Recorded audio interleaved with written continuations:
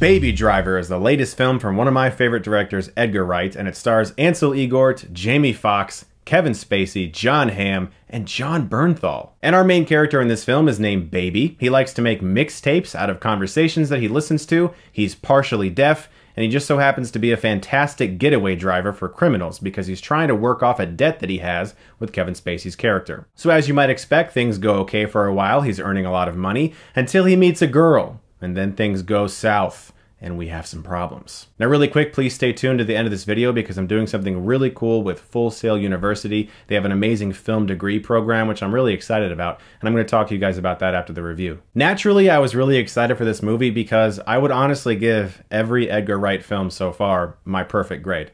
I adore his films.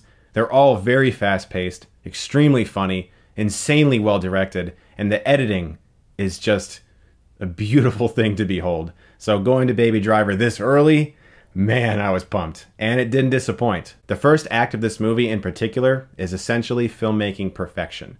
The chase sequences are some of the best I've ever seen, and they all look practical. There's a few moments in the movie that utilize CGI, but it is very, very sparse. The chase sequences featured in this movie are some of the best ever put to film. But the film also heavily utilizes music. In fact, in a lot of ways, the film is almost a pseudo-musical while also being a car chase movie. There's a long, unbroken take early in the film where Baby is getting coffee for the other criminals, and he's going through the streets and a song is playing on his iPod and he's singing along to it. Pay attention to the graffiti that's on the walls behind him. If you look closely, you're going to see some really cool Easter eggs. Edgar Wright, once again, has done something that a lot of people may call style over substance. In fact, I would say that's the main criticism I often hear of his films, which to me, I just don't put too much money on that. I think style is really important. It helps diversify your films from other people's films.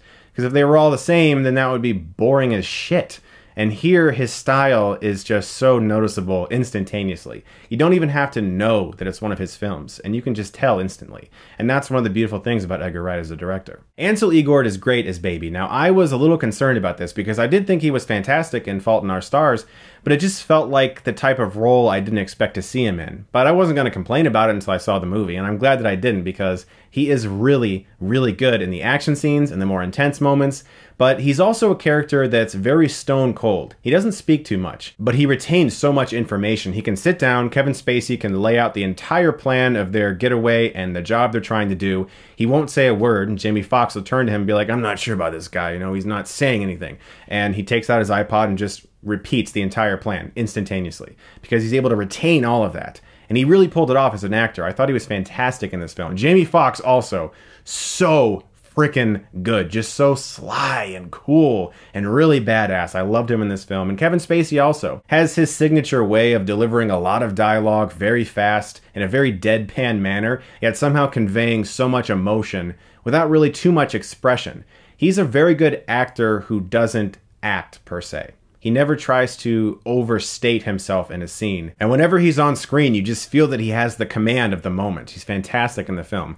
Lily James plays the love interest that Baby eventually meets halfway through, where things start to get a little topsy-turvy for him. Now this is the part of the movie that I would say is the weakest. After we transition from the opening first act that is so breathtaking into the second act, which is a lot slower. And this isn't necessarily because there's no action happening, it's basically because I didn't really feel very invested in the romance, which is a big problem because it's a major portion of the film that's supposed to get you to care about the third act. And the romance was set up so quickly with very little characterization and not much depth. And she often makes decisions that are life-altering for Baby that will change her life and put herself in an absurd amount of danger and in trouble with the law in a split second without much thought. So she's either a very, very dumb character or this movie is almost like a fantasy. Because in certain scenes, it does feel like that. The romance just feels so outlandish and it didn't really work for me. But Jon Hamm and Jamie Foxx and Kevin Spacey and all these amazing actors giving really charismatic performances kept the film interesting for me even when that romance fell flat. But the third act really picks up once Baby makes some decisions about the way he wants his life path to be. And then we get a lot of really amazing action sequences, and again, still really great performances. And Edgar Wright directed the shit out of this movie. There's barely a boring shot. Everything looks phenomenal. The cinematography and all the camera work is top-notch. What I think a lot of people are going to be talking about once they see this movie is the soundtrack. I won't spoil the song choices, but they're all very unique and they all have a purpose in the movie. And as I said, the movie is almost a pseudo-musical at times. And so the songs are very much so incorporated within the way certain scenes are edited so that they flow with the action you're seeing. I really can't wait for you guys to see those scenes because I found them really technically impressive. So besides the romance that felt abrupt to me, everything else in Baby Driver I had a complete blast with. It's another really entertaining movie from Edgar Wright, and it solidifies, if it hasn't already been solidified, his status as one of the best directors working today. I'm gonna give Baby Driver an A-.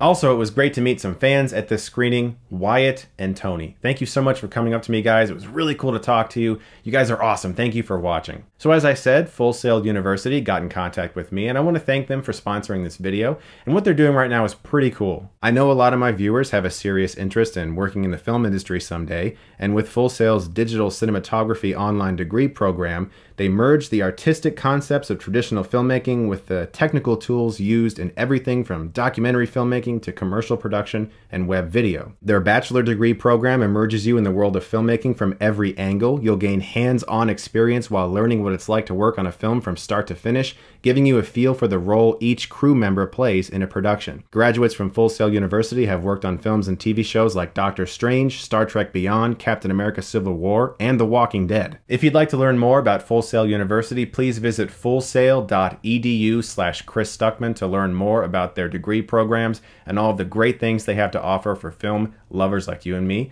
Guys, thank you so much as always for watching. If you like this, you can click right here and get Stuckmannized.